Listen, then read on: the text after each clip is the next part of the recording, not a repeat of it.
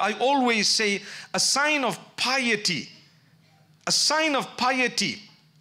is when you humble yourself, when you treat people with utmost respect. Look at Nabi Muhammad sallallahu alaihi wasallam, the highest of us.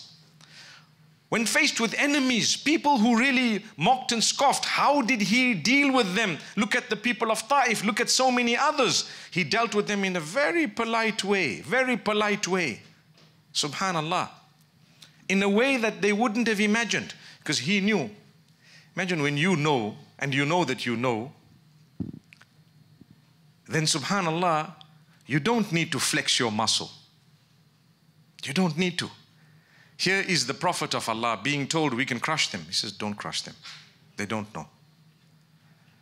What would we have done? We don't even have the ability to crush them. He said, please crush these guys. You don't even have that ability. And what did they do to you? Nothing. They just overtook your vehicle. That's it. Another youngsters, I'll give you an example, mashallah. Road rage, get excited. You know what? You're harming yourself. Protect yourself from this. By just humbling yourself, it's okay, they can come first, no problem, they can overtake the car, flash at them, wave at them. MashaAllah, we had a group of youngsters yesterday excited to be next to us, pulled up here, the roads of London, the A406.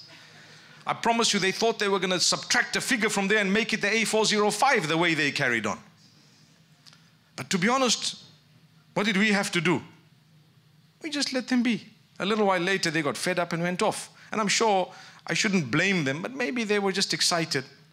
Nonetheless, what happens sometimes, we forget that, hey, there are road rules, there are things we might end up harming ourselves and others just because on the spur of the moment, the heat of it, we've lost a little bit of the consciousness of where we are and what we're supposed to be doing. The same applies when Allah blesses you and you're devoid of faith or connection with Allah. You tend to forget for a moment.